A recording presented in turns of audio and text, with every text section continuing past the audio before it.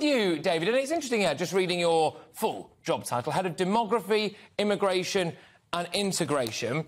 Let's just start with the demography element of this, because post-Brexit, I think a lot of people wrongly, obviously, thought, well, we're going to see lower immigration and potentially fewer people, shall I say, ethnic minorities. But actually, that's not the case, is it? No. In the short term, immigration has risen quite sharply. I mean, European immigration has fallen. So to that extent, you could say the ending of free movement is starting to have an effect. But that's been obviously kind of more than compensated for by the big increase in non-EU immigration. But I do think it is worth pointing out that quite a lot of this will be a one-off. I mean, quite a lot of this, particularly the big surge. So the two really big surges are students and refugees, various different kinds of refugees. So both of those are probably not going to be repeated. That the student thing is partly a kind of post-COVID catch-up. Also, a huge amount of this immigration is short-term, which is what me and various other people who look at immigration have always been arguing. We should have much more focus on short-term immigration and making it harder for people to get permanent settlement and become citizens. Yeah, we want to remain an open country. Yeah. There are legitimate economic requirements for immigration, but most work migrants that are coming, all student migrants, most work migrants are on visas, and they go home after a period. There's a lot there. I'm just going to pause there, David, because I want to return to some of that stuff as we drill further down. But I'm going to throw it over now to Councillor Danny Brooks from Skegness Town Council, because I wanted to get your take on, frankly, where do we put all these people and the resources that local councils now having to deal with this? It's one thing talking about the demography of it all and the ethnic makeup and all of that stuff, but actually when it comes to just the sheer numbers, we are asking, can Britain cope? Can your council cope with this level of net migration? I don't think we can cope with it. If you ask any resident of Skegness now if they've got a dentist, I would say probably 50% haven't and can't get dental appointments. It's 2 weeks now to wait for a doctor's appointment. The hospitals, I'm not sure on the waiting list, but can we cope? I don't think we can cope, no. OK, so you're already seeing public services stretched, because that's a big thing for a lot of people, whether it's temporary or otherwise. The fact is that at least for a period of time, people will be struggling, in your view, Danny, to do basic things like get a health checkup, get on the social housing ladder, if you want to call it that. Oh, for definite. I think the social housing waiting list in Skegness is probably 10 years long.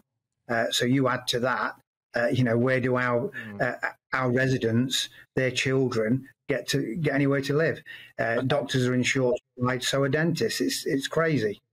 Yeah, absolutely. And it's important to know, and it is very important to know, especially when it comes to these specific figures, that they have been massively exacerbated by people that we've openly, absolutely 100% thrown our doors open to, Ukrainian population, the Afghan population, many people thinking that we quite rightly have a duty to those people. But, David, another element of your fantastic job title, by the way, is integration policy exchange. And some people are concerned that we're moving too fast, too quickly with these numbers, and there isn't enough integration taking place. We hear the figures that, a city the size of Bradford might be coming every single year. Bradford is a good case example, because that is a city where a lot of people wonder whether or not integration has worked. Yeah, I think these are perfectly good and legitimate questions. Obviously, some groups of people are easier to integrate than others. If you're importing, doctors from Slovenia, it's a different kettle of fish from people, coming from a very different kind of culture. One of the ways I think in which refugee migration and as we were saying earlier, there's a peculiarly large bulk of it in this year, and much of it, to be fair, as it were, is kind of legitimate refugee. It's in a sense kind of inverted commas popular refugee immigration. The Hong Kong, the Afghans from the crisis in August 21. A relatively small proportion is actually the channel that people like reasonably find very irritating and puzzling. But sponsorship, I think, is the answer. I mean, you get around the integration problem when it comes to refugees. If a higher proportion of our kind of normal refugee intake is done through families and organisations sponsoring people, so that brings with it a kind of automatic integration into British society. OK, and Danny, I'll throw it over to you, because something, again, that we're going to be talking about a bit later on is the fact that, well, look, we do now have, anomaly or otherwise, record levels of both legal and illegal immigration into this country. And, Danny, on that issue, you are already struggling to cope, aren't you, when it comes to things like housing the Channel migrants? Definitely. I mean, 10 months ago, we got some asylum seekers in 3 of our hotels. We was told, that's it, there will be no more, and they're only here for 3 months. So 10 months later, they're still here, and they've now opened 3 more hotels, took 3 more hotels over. So that's 6 now. 3% of the population it's increased by. We can't manage these. We haven't got the infrastructure for it.